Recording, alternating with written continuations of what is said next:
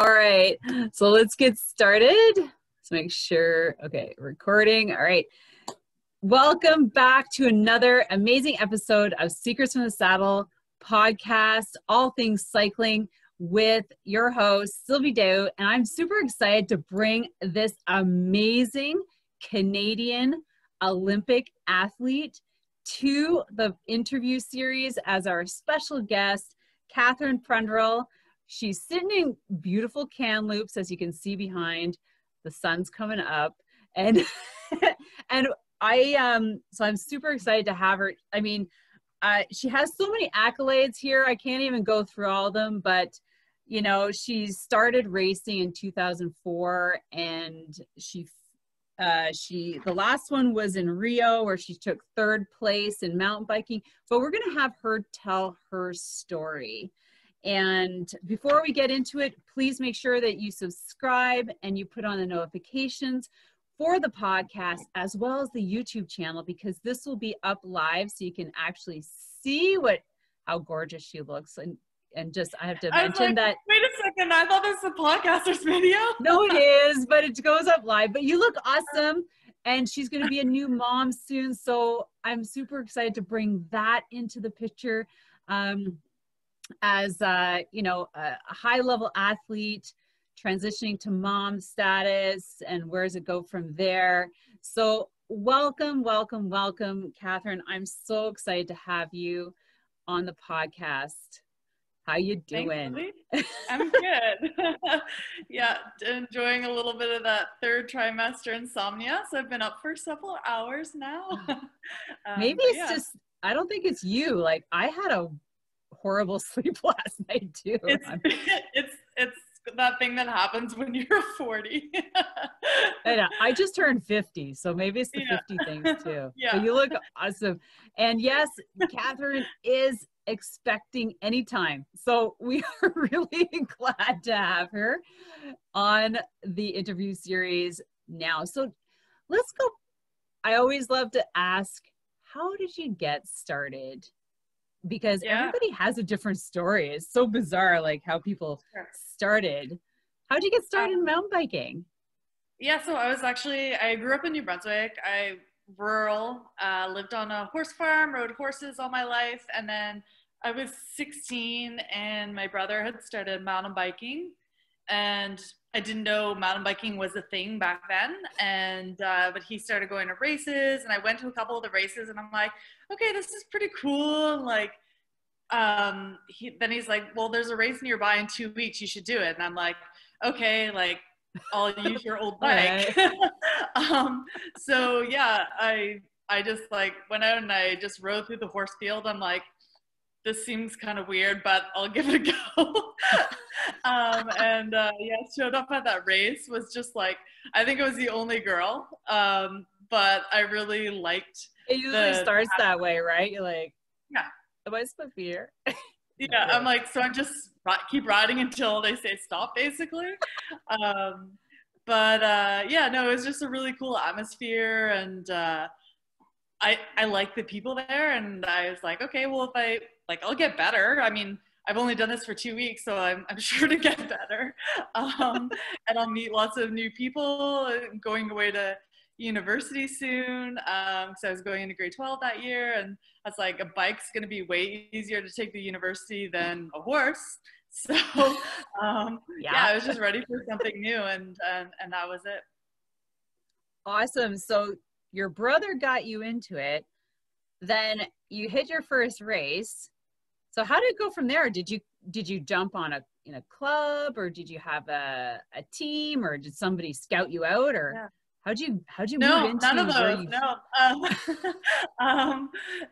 There was the Canada Games were coming, and like I had seen my brother try and qualify for the Canada Games. Maybe it was even the year that I started riding, and I guess I'm achievement oriented, and I like the idea of being able to go to the Canada Games. And I knew, like, I think I must have started the year that they were happening, and I was like, well, I'm not going to make it this year, obviously, but maybe I can do the next one in 4 years. So I started, and that was kind of like this goal that I had. Sorry, my dog's gonna bark. She's That's okay, watching that's dog okay. walkers behind us. Oh, Hey. So yeah, so I just kind of had this long goal of like, the Canada Games would be really cool if I got to be that good. And but in the meantime, I'll just become a better mountain biker and go on road trips and see the province. And so yeah, it was kind of like a lifestyle. And I did get to go to the Canada Games in 2001, and I kind of thought that that would be the pinnacle of my career because I had the best ever result for a New Brunswick female in mountain biking. I was 6, and then I didn't really know where to take it after that because I was, working a summer job between school, and no other girls were doing it, especially not out where I lived in the country. So it seemed like you either had to, you could have a social life or you could be a good athlete, and I was beginning of university, so I chose social life. But then I kind of ended up. I chose social life, yeah. But then I ended up out in British Columbia where I joined a triathlon club because I like training, but I wanted the social too. And I met Dan Prue, who's became my coach, and then he became the national mountain bike coach. And I also met my husband. I met them both the very first bike practice. So oh my gosh, really? Yeah, so yeah. Okay. So how did you get to Vancouver? Did you finish your university and then travel out? So I did 2 years at the University of New Brunswick, and then I did a year exchange program. I lived in Cuba, and I lost total fitness. Then I did the Canada Games. What? You went to Cuba? Yeah. Wow. Yeah. And then, and then I transferred to UVic. So I picked up school kind of halfway through. Yeah, so it was in Victoria because all my bike friends had moved out west, so it's time for me to go too. Of course, eh? So is that where you joined the club, and then that's where Dan obviously recruited you because he been coaching? Actually, I kind of recruited him because really? Yeah, because he would drop me on climbs when we first met because I was out of shape. I had done the Canada Games, and then I'm like, okay, that was cool. Like I'd never trained through a winter before because I lived in New Brunswick and I didn't know how. Right? I didn't know anything about training. I didn't ride over 2 hours. I was a total rookie. So yeah, I joined the Tri Club, and Dan was our cycling coach, and that was actually when I discovered that intervals could actually work because like I thought they were stupid because I just did the same speed all the time. Like I just did not get it. Hard. And then one time for practice, he had a scooter and we had a motor pace, and I'm like, whoa, I really can go harder than I thought I could for like short amounts of time. So it was I learned like how to fuel on a bike, to eat and drink, and then I could go longer than 2 hours. And I learned that I could do intervals and go really hard at times. And but yeah, like Dan had a development team, and he had a choice between choosing me and another girl, and he chose the other girl because he saw she had more like snap, right? She was more impressive rider. But then you're like, excuse me? Yeah, and then I just kept training away, and then like by the time it actually got to race season, I was faster than all the girls on his team. So he's like, oh, okay. And so you're like, he doesn't remember it, but I asked him to coach me, and maybe he didn't reply, or and then like so I like kind of pushing, and then so he did decide to coach me. So yeah, then he coached me from 2003 to a world championship medal to 3 Olympics. So yeah. Wow. Yeah. It was a good chance meeting. Like we could have started this so much earlier if you had given me the time. Yeah, a whole year earlier. Yeah. So how did you meet your husband? Oh, sorry. Go ahead. So he was my husband was also in the triathlon club. It's a funny story because he joined it to meet girls, and I joined it to get in shape, and we're like, we both got what we wanted. But that's so funny. Yeah. So and so we've kind of been able to train together since day one, and he helped me with the coaching plan before Dan did. Oh, just to kind geez. of get me started. Because I'm like, no, like I want to try racing BC Cups. And actually, when I came to BC, I didn't think I was good enough to do BC Cups because the BC girls were so fast. And so, yeah, Yeah. so he kind of gave me the confidence. He's like, no, I think you'd be good enough to race a lead in BC and help me train through a winter. And yeah. Nice. So was he on a cycling journey and competing like you? Because he was in there Um, for triathlon. Was he in for mountain yeah, biking? he was a mountain biker.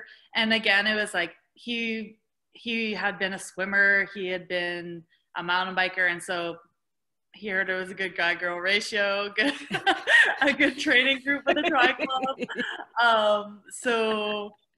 But yeah, then I think because we were both mountain bikers, we started riding together on the rides. And but yeah, no, Ah. he does race. He actually coaches like 3 of the top 5 female mountain bikers in Canada now, and our top male. And so he's definitely actively involved, but he's actually a high school math and physics teacher. Oh, okay. Yeah, So yeah, he's in school during the, yeah. and then, Yeah, exactly. So I get to train with him on weekends, but not always weekdays. cool. So I guess then he was a strong supporter because that's like been 20 years. Yeah, absolutely. Yeah, Or we're maybe just attending with you. I'm her I'm coach. yeah, That's kind of no, nice to have that kind of support with you. absolutely. And like, I think it's so important. Like just like throughout my entire career, I've been able to have someone that's been a third eye on like, Mhm. you know, how my energy level is, like how my training's going, how I'm riding. He's very good at picking up techniques. So, I had the benefit of, he does coach me now, but I had the benefit through most of my career of like having a coach that wasn't in my daily training environment, but then also having Right. a really good eye in Yeah. my daily training environment and just a training partner and, just someone who is 100% in to support me in my goals too. Yeah. Oh my gosh, that is a really good package. Like, do you Yeah, know what I mean? Like to have it. Did you for say that sure. he coaches you now? Yeah, yeah, Okay. This is funny because like I have other friends of mine, like I don't know your husband, but other friends of mine where the husband met his wife, Michelle, so it's Steve and Michelle, and she found him to coach her, and then they kind of like got together and then got married and yeah. everything. Now he's Canadian, but she's from Texas, and now he lives in sunny Texas. Yeah. Away from Yeah, I think like definitely having your partner coach you it took us a long time to want to broach that yeah, because it can really. be like, it is like when I've done some coaching with women, they're like, oh, like it makes so much more sense when you tell me. Like when my husband tries to tell me like some technique thing, I'm just like I can't listen. I'm like, no, I know, I get it. It's like, it can be hard to take feedback from the people closest to you.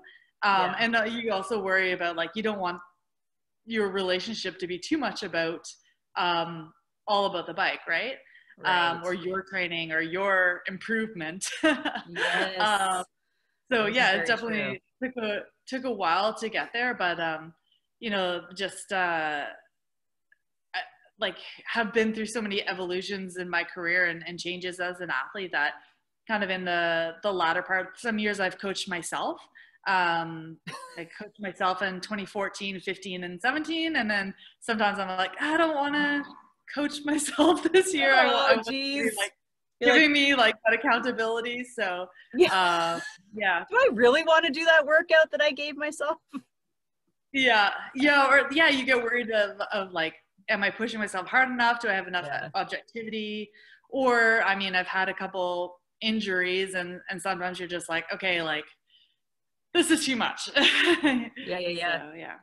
So, I mean, you've been racing for, okay, like 20 years. Well, Yeah, yeah. yeah. So can you is there like one time where you really had like struggled with, like you were just saying, you know, coaching yourself? That's huge, especially at a like really, really high level. What were some of the struggles that you came across? Like, can you think of one that's just like, oh my God, that was like the pinnacle and I'll never forget it? Do you have one of those that you can think of? I'm sure. Yeah, like, Or maybe there's a few. Yeah, I mean, I think we all have a few, right? But actually why I started coaching myself was in 2014 was because I was kind of having this, having a struggle in that, like, everything was lined up for me to be an Olympic medalist in 2012. I had been one of the most consistent riders in the world for like the last 2 years. I was going in as like reigning world champ, World Cup leader, and I like totally underperformed at those Olympics. And it really, like, I let it really affect my confidence and my passion and joy in what I was doing. And it was actually probably getting too serious about winning a medal that that was actually what made me lose the joy. But then it was just harder to come back after that disappointment.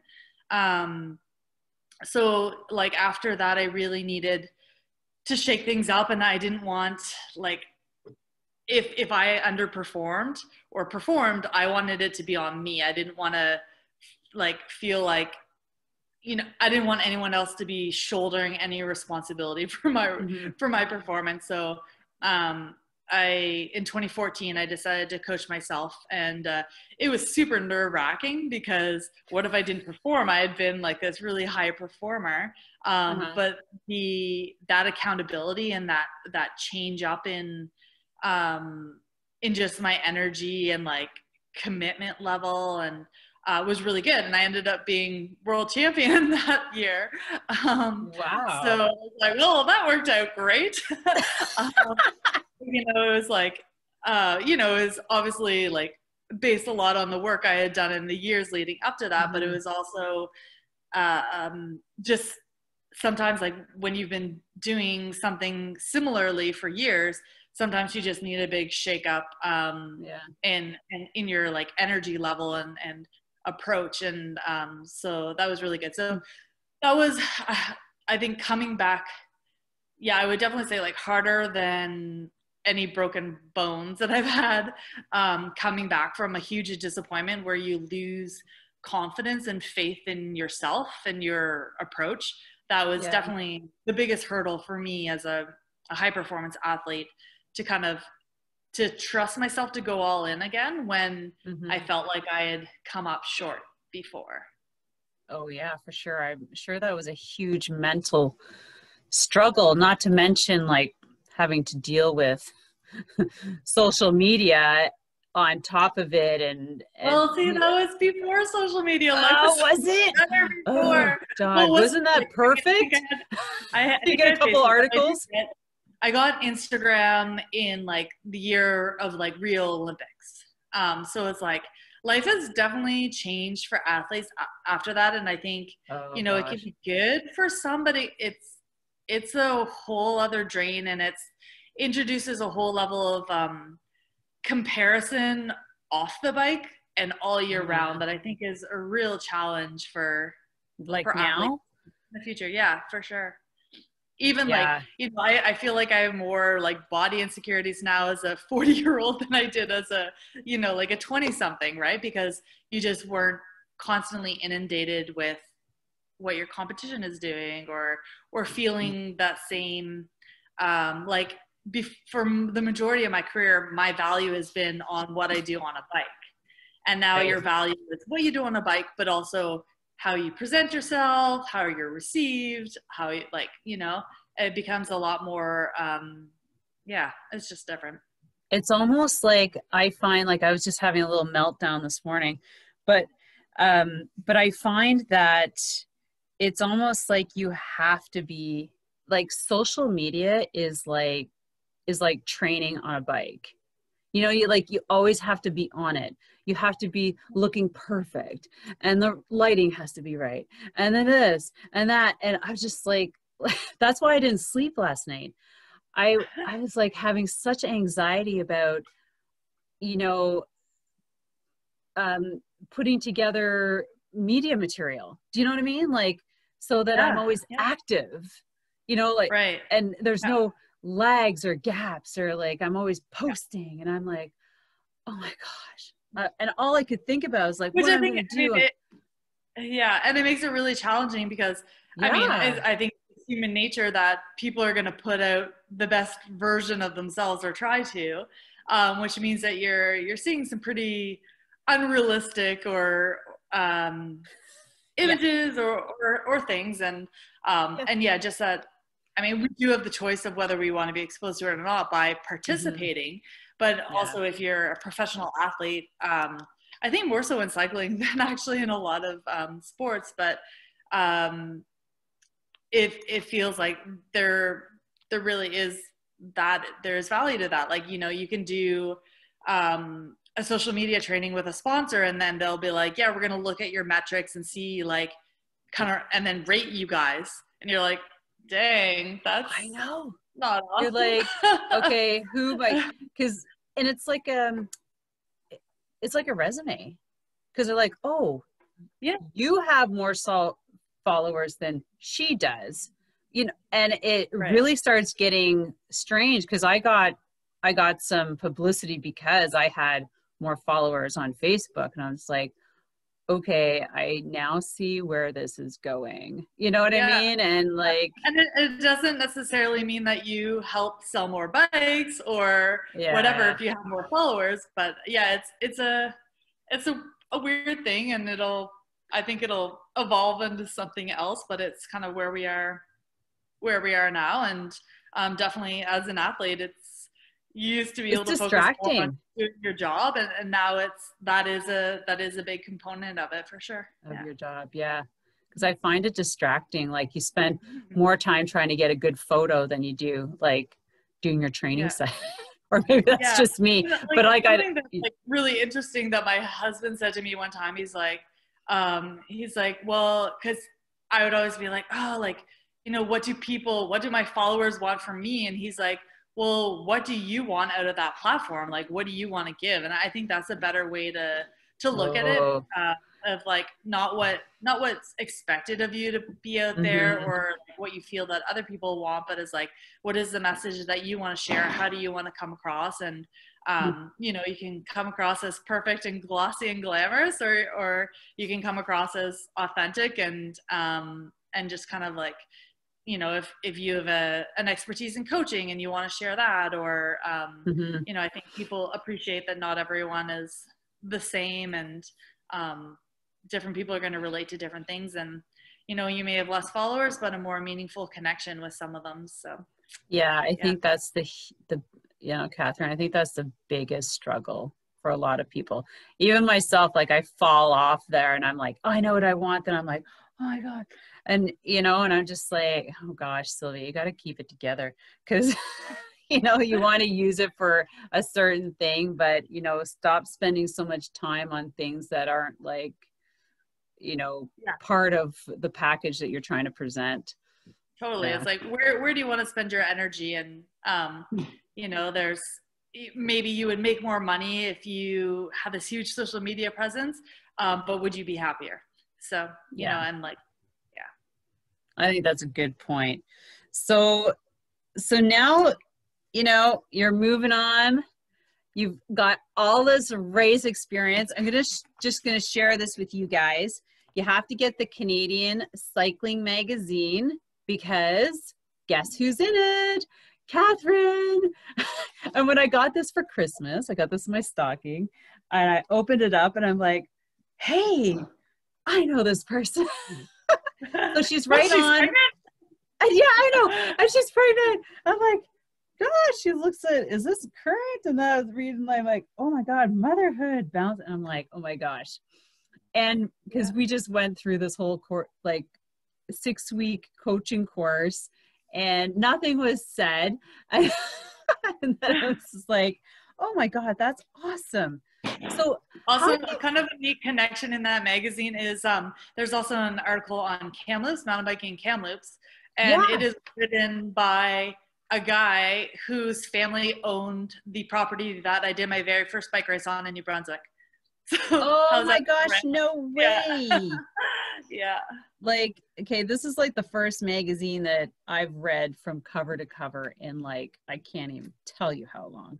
So that's why you guys got to get it. And there's something on the BTB, the Club Cycliste Amas we are talking about in our, anyways, but, anyways, it's just, it's a good article because, I don't know if you saw that one about the para mountain bike descent, like riding. Yeah, it's awesome. Anyways, and I met a guy in Bromont, Ian Hughes, and he's helping athletes do that. I can't remember what it's called. It's like descending mountain biking, like on 4 wheels. It's like crazy. I'm like, no thanks, I'm good.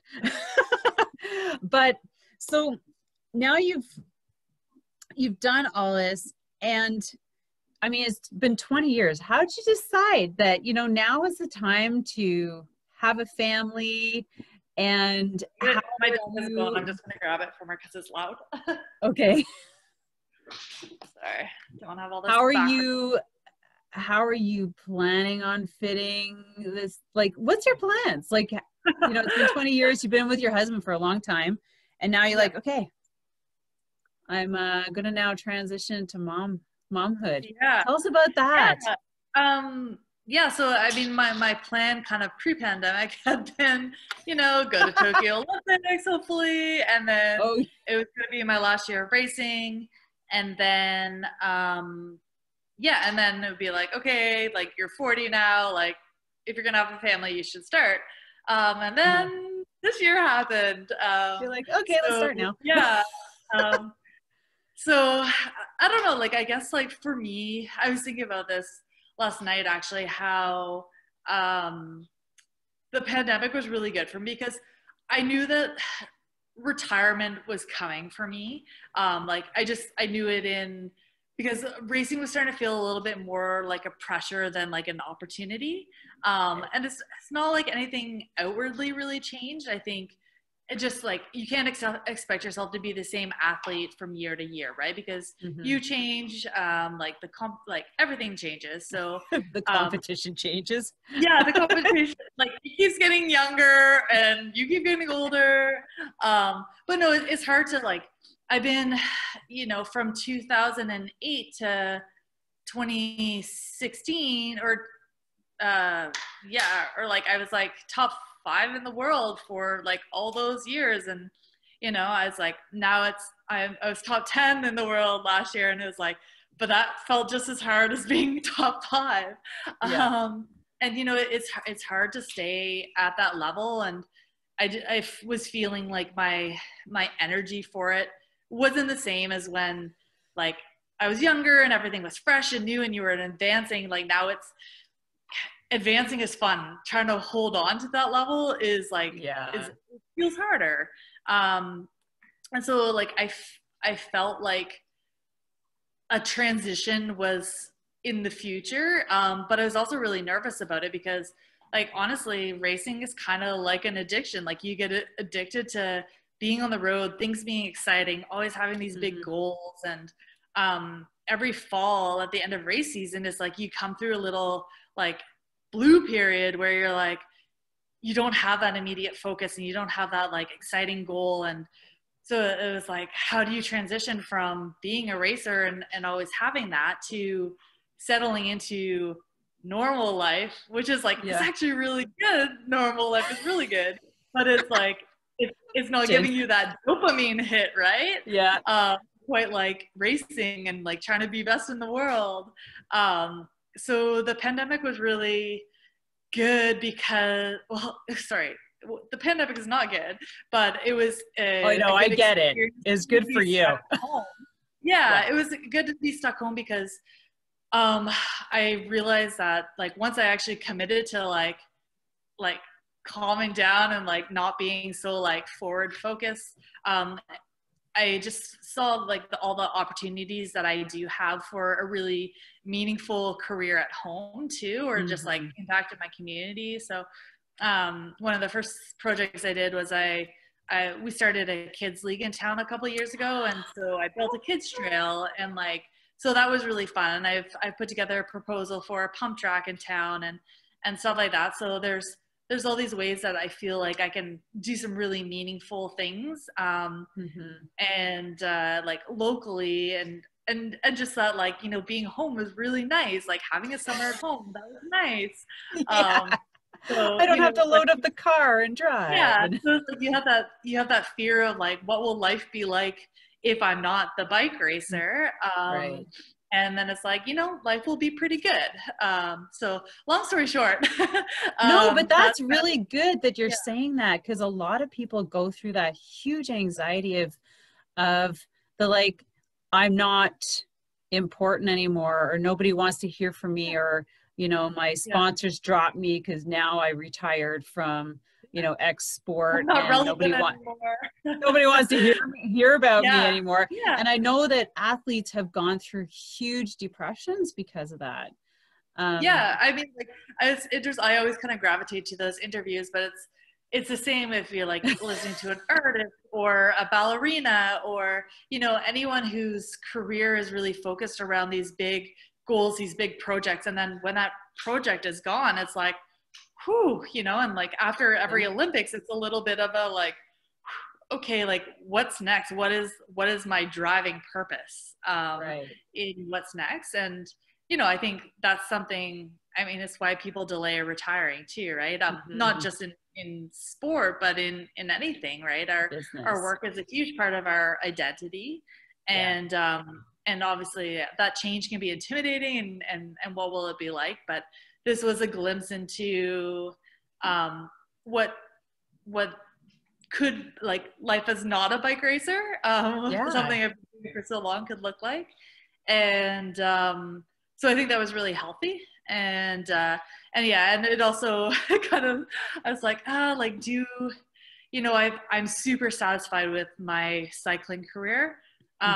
Do I want to risk not being able to have a family to try to maybe get to one more Olympics that we don't know if it'll happen or not? Like there's a lot of things going on in the world. So I decided to see if I could get pregnant, and we did right away. So no death. No, I was like, oh, okay.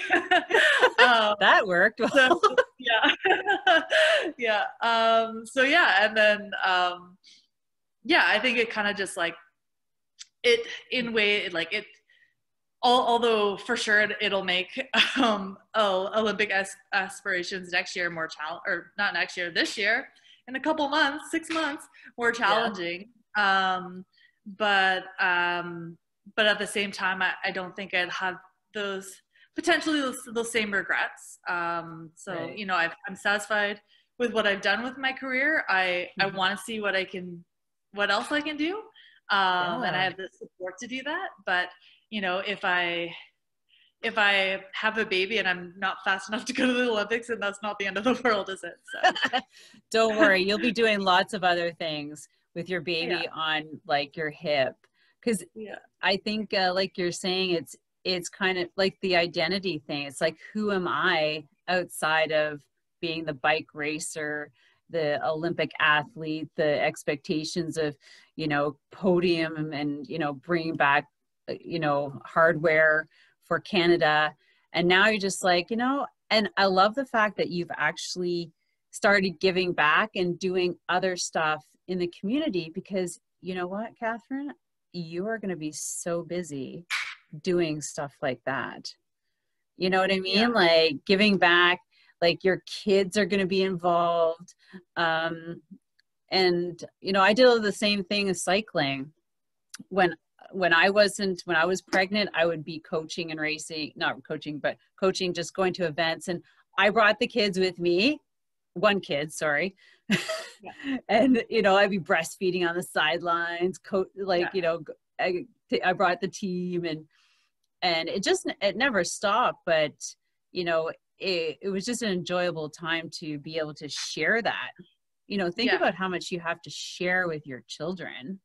Well, I mean, it's really neat because so there's actually 4 athletes from Cliff Bar that got pregnant this year, and we're all gonna do within like a month of each other.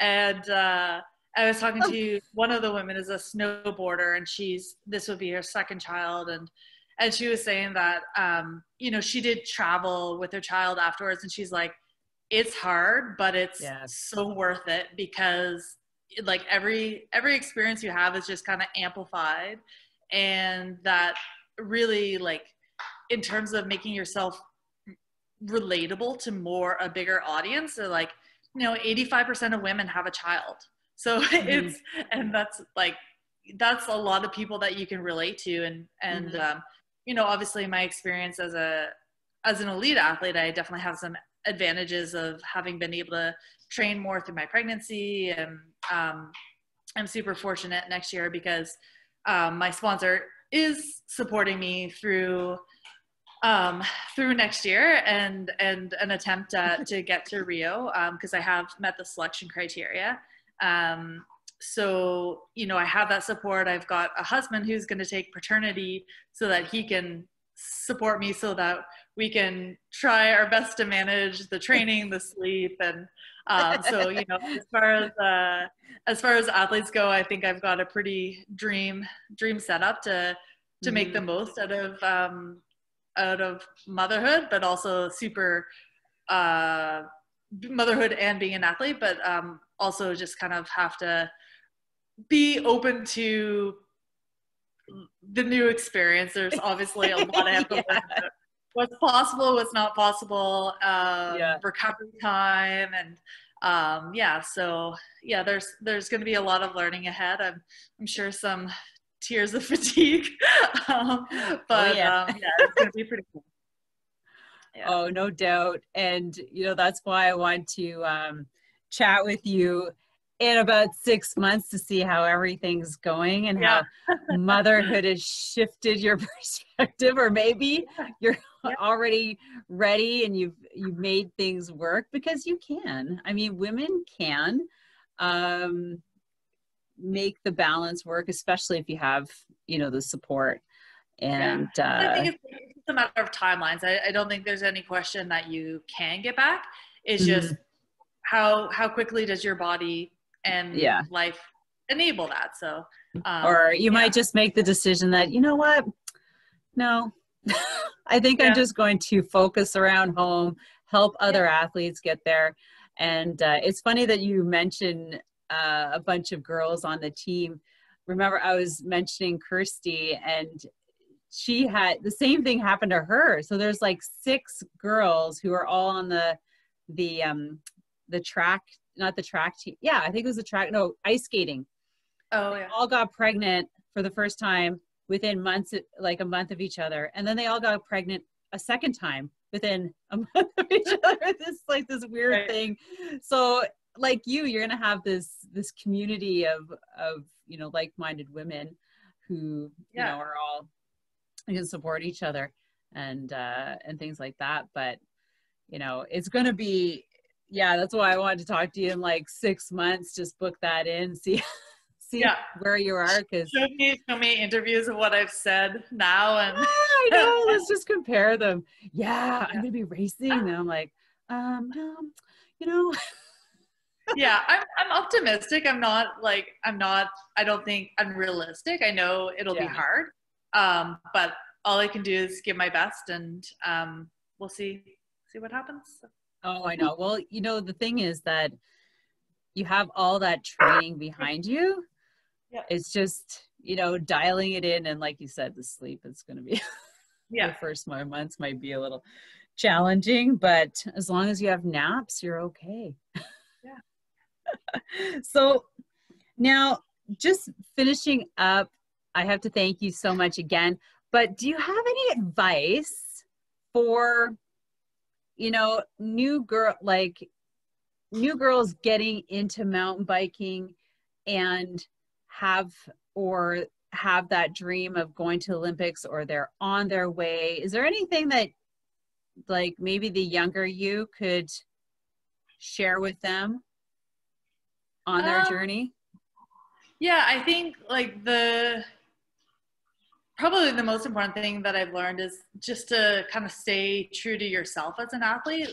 If you know, I think that's where I got a little off course going into the London Olympics, is because I had this image of what an Olympic medalist was like. And that wasn't the way that I approached sport. Like for me, I was like, just go out there, do your best. And if you're giving your best, it's going to be, you know, a really good performance. But I'm like, no, like, that's not like an aggressive enough attitude for an Olympic medalist. Like you got to be like, you got to own it more and be more stating like what you need. But it made me too serious of an athlete. And for me, like I need to be lighthearted. I like, it sounds cliche, or it doesn't sound like as good in a news clip or whatever, but it's like just go out there and give your best, keep it fun. Because if you're having fun, you're going to go fast. And I think like a lot of performance really does come from just enjoying what you do and seeing the opportunity in different situations. So just be true to yourself. Don't try to be an athlete that you see on TV or whatever. It's like, if you found success, what was it that helped you be successful, and keep doing that. Yeah, I love that, because I think that's so true. Just being authentic and genuine, and, you know, just grateful too for the experience and being there and going out and doing your best. And I think that's the best advice anybody could get as an athlete, not to, I hate to say it, but build up that ego. Yeah. You know? Yeah. I always try and see sport as like, sport's an opportunity, not an entitlement. And so like never, I mean, own your value, but like, but see things as opportunities rather than like, people don't owe you stuff. You have to earn it. And so, I totally agree I totally agree with you when you say that. So let's just finish it here. This has been amazing. Thank you so much. You've had, you know, so many good words of wisdom, and I can't wait until, you know, for you to experience my mom's wisdom in 6 months. Yeah, no, the best part of life. No, because honestly, I think as women, or, you know, just I guess as women, like we just have so much to give, and, you know, being able to share it with, you know, a growing family of kids. It's, you know, at first you might be like, oh my God, but honestly, it does get a lot better, and you'll, oh my gosh, you'll just appreciate and cherish like all those little moments, even though you'd be like, oh, I'd love to race, but then you're like, oh, yeah. You know? But I find like getting out the door to train is the hardest part, but what if you can get out the door, then it goes better. That's what I say, just drag the kid with you. Yeah. That's the best thing. You're like, okay, we're going for a 3-hour ride. No, I'm just kidding. Yeah. I'm a runner. And we'll stop and breastfeed on the at mile 20, and but thank you so much. You've been an amazing guest, and I love this interview because I think, you know, momhood and athleticism and women and cycling, you know, whether it's mountain biking, road cycling, it's all just amazing to talk about, you know, aside from, you know, competition, stuff like that. But thanks again, and thank you to all of our listeners for tuning in to this episode of Secrets from the Saddle with Catharine Pendrel.